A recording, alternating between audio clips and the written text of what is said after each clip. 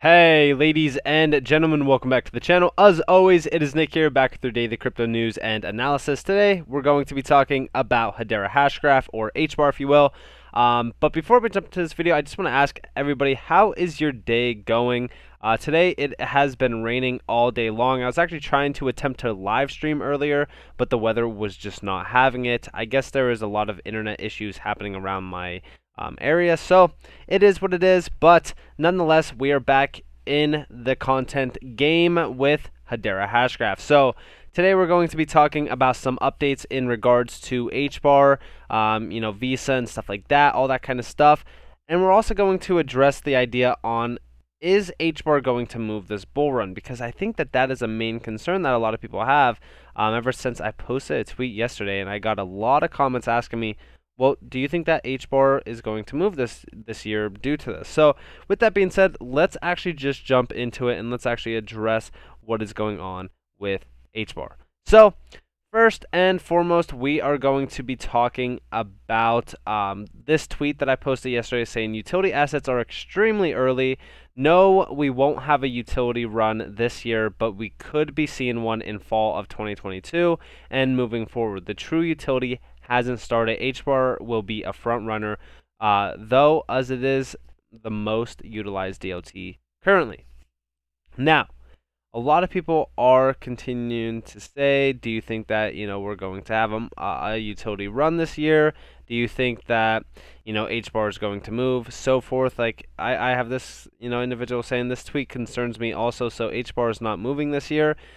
Just to answer that question, to be completely honest with you, yeah, HBAR will move this year. It already has moved significantly, but we are targeting the all-time high very soon. HBAR is going to have its own run. I think that it's going to pretty much perform as well as XRP did back in 2017 and 2018 and do, pretty much maybe a 60% run from its lowest price point. That will pretty much put it around that $10 mark. Also, I do think that it could hit the highs of possibly $15. I've talked about it multiple times on this channel. We could actually address that maybe in a video sometime tomorrow or something like that, where we do talk about HBAR possibly hitting $10 to $15 and the likeliness of that as well. But yes, HBAR will move this year. It's not going to just sit stable at these prices. I do think that it's going to have a massive bull run as well. So just to quickly address that pinpoint, yes, HBAR will move. No, it is not going to have to wait until 2022 plus. I just think that 2022 plus, the utility run is going to be absolutely massive. So I hope that answered a lot of those questions in regards to that. So with that being said, let's jump on to some other things. So first and foremost, I do want to talk about NFTs. So we have been seeing NFTs growing in an absolute massive way. We do see our NFT sales volume reported by OpenSea.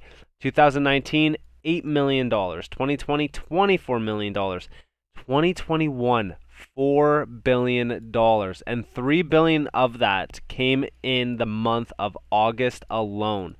Guys, NFTs are no joke, and with Hedera Hashgraph basically launching their own NFT marketplace using NFT.com, that is going to be absolutely crazy. This is going to be built on Hedera Hashgraph. I am very excited for this. I think that this is actually going to be insane. I think that NFT.com, having that overall URL is going to be, huge alone, because we already know that, when you're looking for NFTs, who knows really what OpenSea is, who knows what Rarible is, but if you know what NFT.com is, you know what NFTs are. So I do think that that is actually really good for Hedera Hashgraph. And also, the transactional volume of this, $4 billion in just, $3 billion in just 1 month, resulting into a $4 billion overall revenue, process. That is actually crazy if you think about it, especially long term. And not only that, but this is all on Ethereum. So just imagine how many fees could have been saved. Think about the scalability that Hedera has compared to HBAR and stuff. So, I think realistically speaking, we could do these numbers easily, even in a shorter amount of time. Now, I do want to talk about this tweet here. So we do see here HBAR has some serious partnership coming up with MasterCard. Buy and hold HBAR in spot or long. And I don't think that this is so much a partnership with MasterCard, but I will say this. I do think that a partnership with MasterCard could be on its way, or maybe possibly MasterCard joining the governing council as a GC member. So I think that that could be really cool to see. But this is all going back to that GK8 security tweet that I already made a video on. Now, the reason why I'm going to be talking about this again is because I didn't make a video in regards to MasterCard.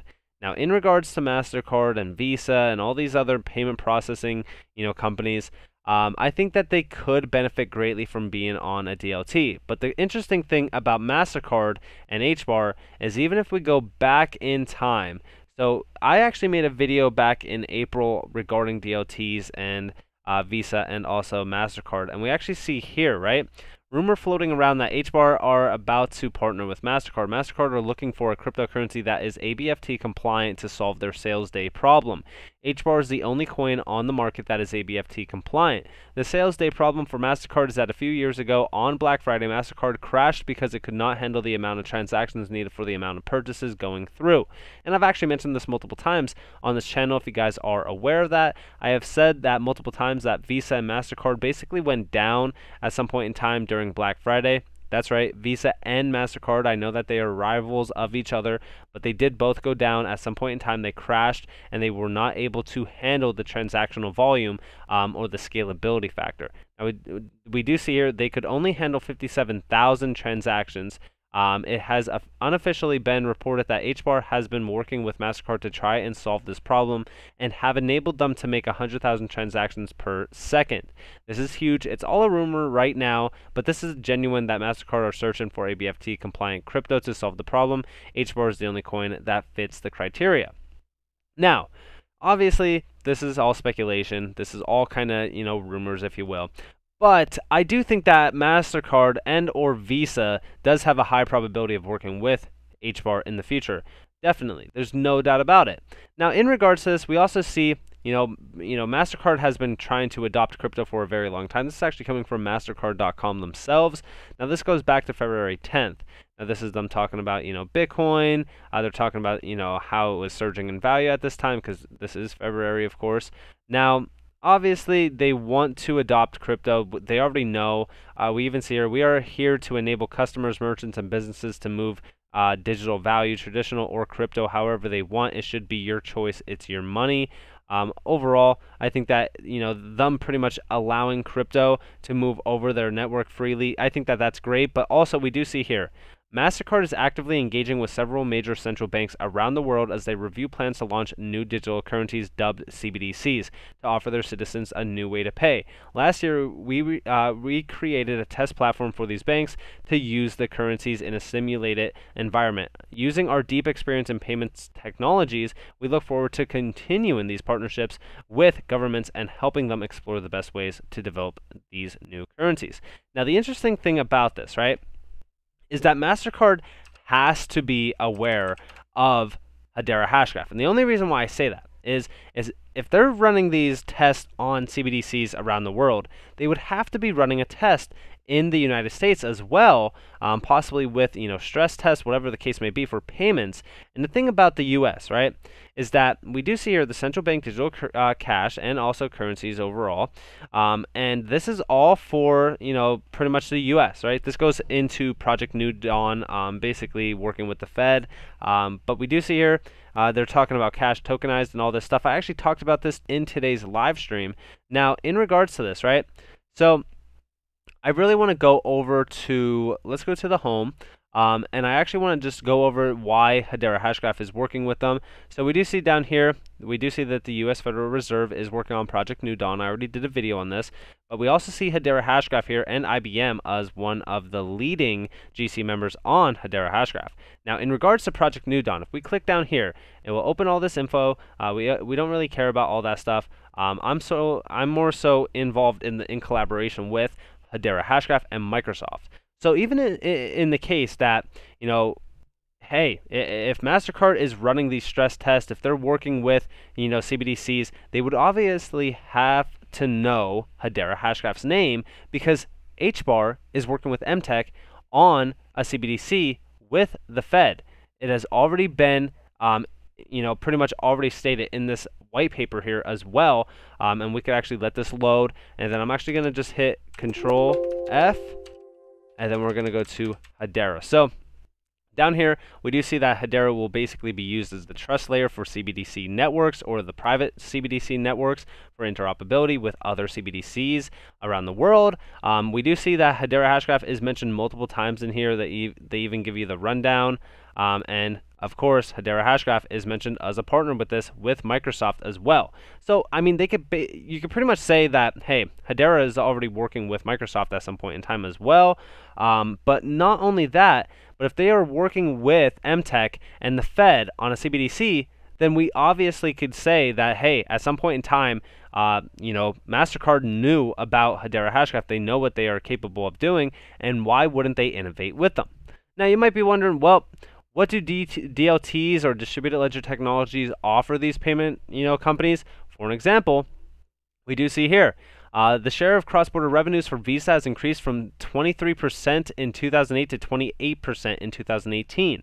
Now, we also see this similar trend with MasterCard, and they are growing at an astronomical rate.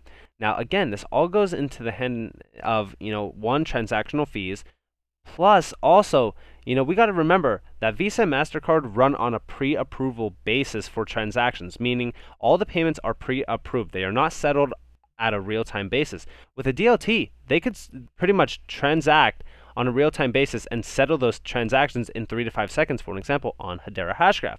Now, we do see XRP actually mentioned here, which is very interesting to see, but we do see here, to put things in perspective, a standard transaction on the Ripple network costs about a fraction of a penny, while getting the necessary regulatory approvals, and then realizing such low cost at an industry-wide level seems far-fetched for now. An early adoption of DLT could bring significant upside for Visa and MasterCard in the growing cross-border space by both increasing revenues and reducing costs. So why wouldn't they?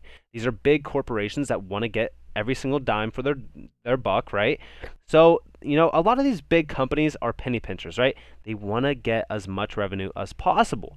And if we actually look at the flow chart up here, we do see here the total revenues fared by Visa and MasterCard. And obviously they are gaining a lot more revenue, but they are also losing a lot of money as their revenue cost or basis increases. So the cost to revenue obviously, outweighs it. It doesn't outweigh it by a lot, but I'm just saying they are spending a significant amount of revenue also to generate that revenue. So adopting a DLT, first off, would make payments a lot faster. They would be able to scale without having outages like this. Not only will they have, the scalability problem, fixed, the cost problem fixed, but also we could see those pre-approved payments finally getting thrown out the window that take 3 to 5 days to settle in your bank account, and we could have them settled in a 3 to 5 second basis. And why would they choose any other DLT when they could choose a DLT that is doing 1.6 billion transactions in one fiscal year, and also an asset that is at a fraction of a penny, 3 to 5 second finality, one of the greenest technologies out there, and also it's ABFT compliant, and we will have sharding available in Q4, as we do see right here. Why would they choose anybody else? I mean, it's just that simple. From a scalability factor, from an overall utility factor as well, efficiency factor, all of it goes hand in hand with the idea that Hedera Hashgraph is outscaling every other DLT in this space, and it's very cheap still at about 26 cents. It hasn't even ran fully yet, sitting at a $2.5 billion market cap. It is severely undervalued, and I do think that it is one of the best choices for MasterCard or Visa to build with. And with that being said, I hope that you all enjoyed this video. If you guys did, definitely leave a like, subscribe, turn notifications on. If you guys don't want free content, you guys are more than welcome to follow me on Twitter and join the free Discord down in the description below. I hope that you all have a beautiful day or a beautiful night wherever you guys are in this beautiful world. This has been Nick. Peace out, guys.